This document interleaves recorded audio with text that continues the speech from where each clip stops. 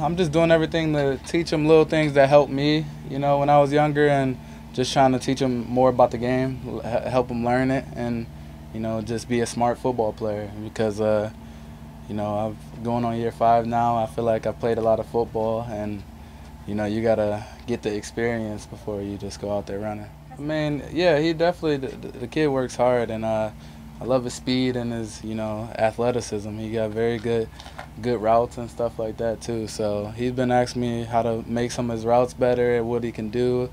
And I just told a lot of it is patience. He got to be patient.